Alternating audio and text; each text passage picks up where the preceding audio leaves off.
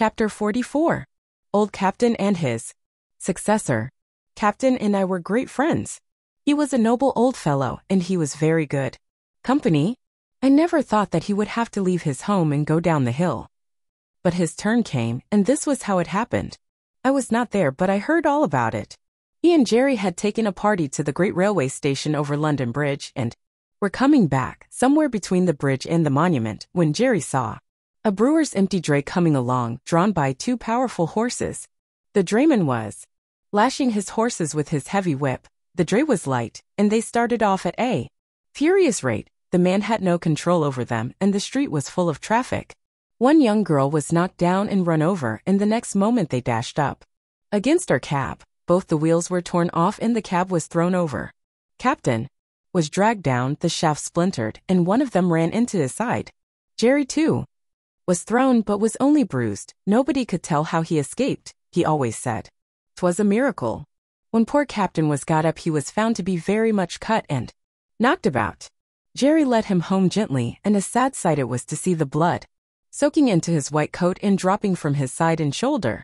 The drayman was proved to be very drunk and was fined, and the brewer had to pay damages to our master, but there was no one to pay damages to poor Captain. The farrier and Jerry did the best they could to ease his pain and make him comfortable. The fly had to be mended, and for several days I did not go out, and Jerry earned nothing. The first time we went to the stand after the accident, the governor came up to hear how Captain was. "He'll never get over it," said Jerry, "at least not for my work." So the farrier said this morning, "He says he may do for carting and that sort of work. It has put me out very much." Carting indeed. I've seen what horses come to at that work round London. I only wish all the drunkards could be put in a lunatic asylum instead of being allowed to run foul of sober people.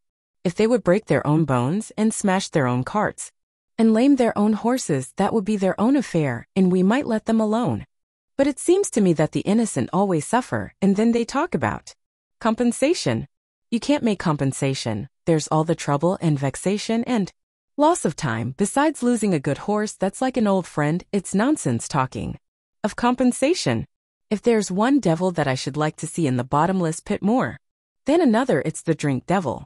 "I say, Jerry," said the governor, "you are treading pretty hard on my toes, you know. I'm not so good as you are. More shame to me. I wish I was." "Well," said Jerry, "why don't you cut with it, governor? You are too good a man to be the slave of such a thing." "I'm a great fool, Jerry, but I tried once for 2 days, and I thought I should have died." "How did you do?" 105. "I had hard work at it for several weeks. You see, I never did get drunk, but I found that I was not my own master, and that when the craving came on, it was hard work to say no.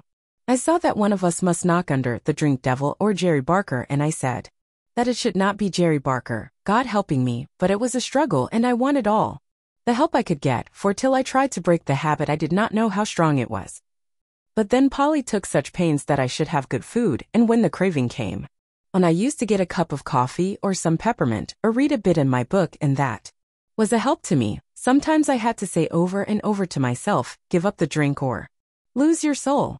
Give up the drink or break Polly's heart. But thanks be to God and my dear wife, my chains were broken, and now for 10 years I have not tasted a drop and never wish for it.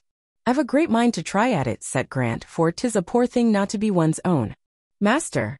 "Do, governor, do, you'll never repent it, and what a help it would be to some of the poor fellows in our rank if they saw you do without it.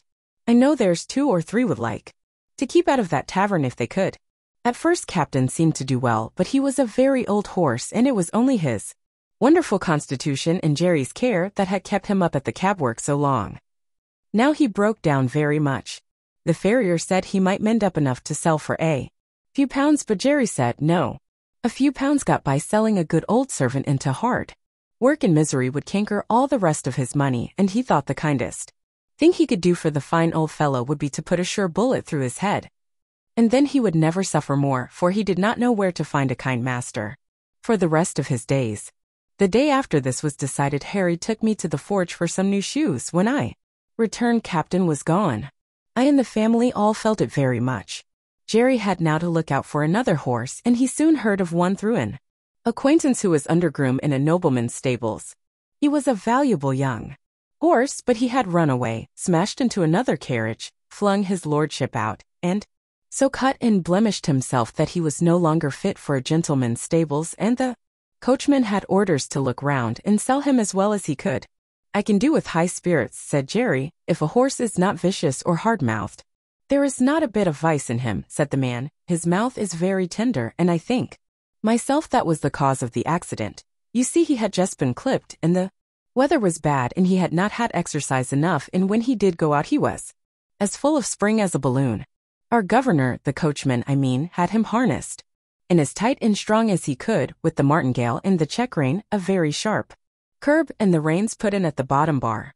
It is my belief that it made the horse mad, being tender in the mouth and so full of spirit. Likely enough, I'll come and see him, said Jerry. The next day Hotspur, that was his name, came home. He was a fine brown horse, without a white hair in him, as tall as Captain, with a very handsome head, and only 5 years old. I gave him a friendly greeting by way of good fellowship, but did not ask him any questions. The first night he was very restless. Instead of lying down, he kept jerking his halter rope up and down through the ring and knocking the block about 106 against the manger till I could not sleep. However, the next day, after 5 or 6 hours in the cab, he came in quiet and sensible. Jerry patted and talked to him a good deal, and very soon they understood each other, and Jerry said that with an easy bit and plenty of work he would be as gentle as a lamb, and that it was an ill wind that blew nobody good.